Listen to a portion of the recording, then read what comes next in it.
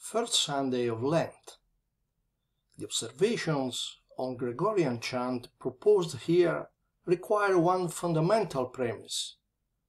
All of the texts of the 5 proper chants of the first Sunday of Lent, introit, gradual, tractus, offertory, communion, are taken from Psalm 90, and some verses of this psalm appear repeatedly in the same Mass. Introit invocabit me, et ego exaudiam eum. The gradual Angeli suis mandavit de te. The great Tractus, qui habitat in adiutorio altissimi, the great Tractus.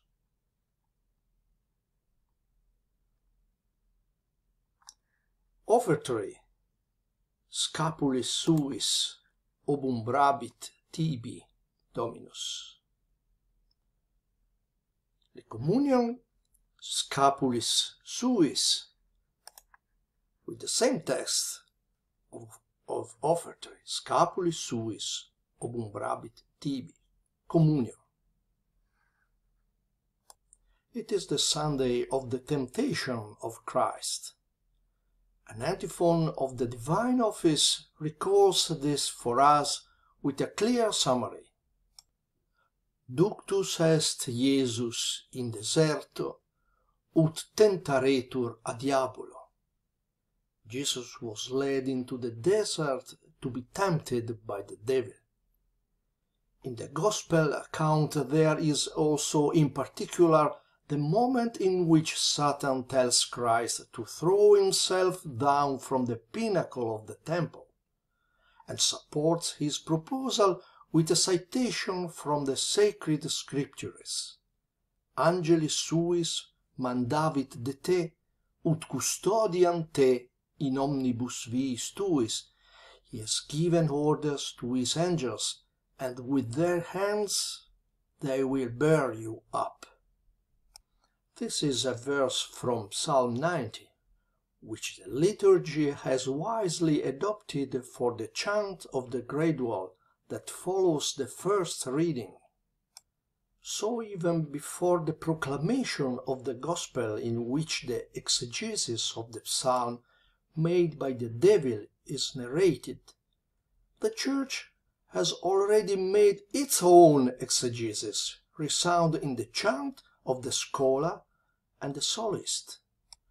Not only that, also before the Gospel, replacing the Alleluia, which will not be heard again until the Easter Vigil, comes the singing of the powerful Tractus Qui Habitat, the text of which is almost entirely made up of Psalm 90, including the verse chanted just a bit earlier in the gradual. It must be mentioned as an aside that this Tractus is one of the longest of the Gregorian repertoire. It lasts about a quarter of an hour, and occupies a place that, right in the middle of the celebration, we perceive as rather excessive for the current rhythms of the liturgy. The provocation is even more plain because this is not a processional chant, one that is made to accompany movement. The assembly is still seated. It must only listen. The selection of such a long Tractus evokes the problem of the duration of the chants, a question that deserves extensive reflection and should be addressed on the basis of the conviction that it is the Church itself that has always taught us the fundamental criteria for approaching the text in view of an acoustic expression of it that is called to become divine worship. The grandiose dimensions of the Tractus, together with its compositional complexity, bring about precisely a lectio of Psalm 90, mainly achieved through insistence, which is manifested in the strictly musical sphere with the reiteration of compositional modules in a florid style. An insistence that can also be seen in the frequency with which the same texts are presented at the different liturgical moments. This is the case of verses 4 and 5 of the psalm, Scapuli suis obumbrabit tibi, which after having been proclaimed in the Tractus are taken up again in an absolutely identical way, both for the text of the offertory Scapuli suis, and for the communio antiphon, communio Scapuli suis obumbrabit tibi, with the same text. This does not show a lack of imagination, but rather the use of the fundamental principle of lectio divina, according to which one is supposed to ruminate on the text, sounding it in different ways in order to assign it a liturgical setting diversified by style and form. It is the living expression of the desire of the Church to extol and bring forth the many flavors of a single text, to assimilate it, interiorize it. It is precisely this insistence, creating familiarity with them, full adherence to the Word of God, that expresses the spiritual attitude of ruminatio, the foundation of the process of lectio, that is substantiated in an expressive climax, with regard to which the growing intensity of the various moments, from ruminatio to contemplatio, is associated with the progressive complexity of compositional styles.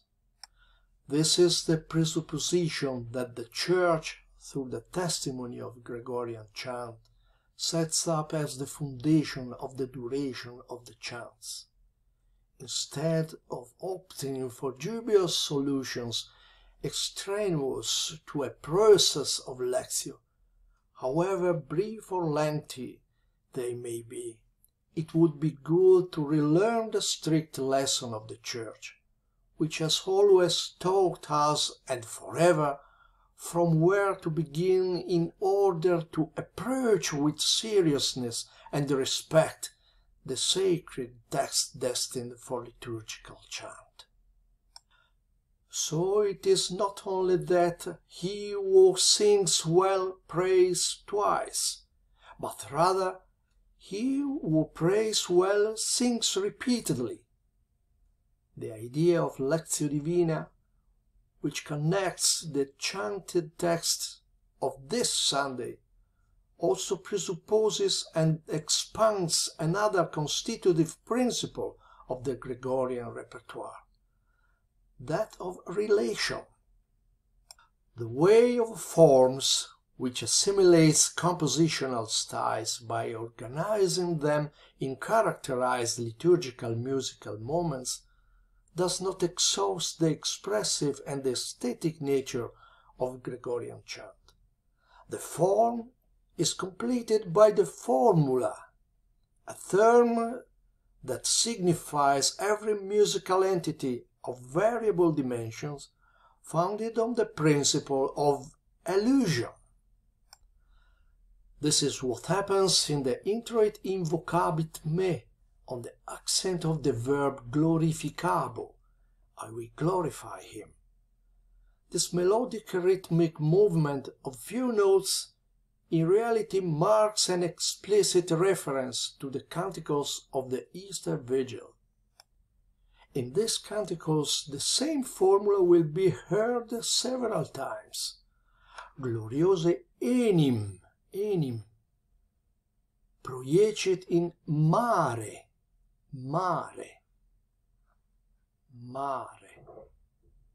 giving the definitive sign of the Paschal event. The introit invocabit me, that inaugurates the Sundays of Lent, therefore presents itself in this its central point, glorificabo, as an elusive moment of great power in which the proclamation of Easter is already contained. Also significant is the fact that the text adopted for this introit is taken from the second part of Psalm 90, which is in fact where, unlike what happens in the other chants of the proper, it is God himself who is speaking in the first person. Invocabit me et ego exaudiam eum. He will call upon me and I will hear him. I will set him free and glorify him. I will satisfy him with length of days. And it is precisely on this last verb, I will glorify, the real and proper expressive summit of the introit, that the use of the Paschal formula also makes the melody touch its culminating point. The promise of Easter is already present at the beginning of the Lenten journey, and it is no coincidence that it is sung as in the first introit of Advent at Televavi, in the 8th mode, the last of the Gregorian modes, this too a sign of a promise of final fulfillment.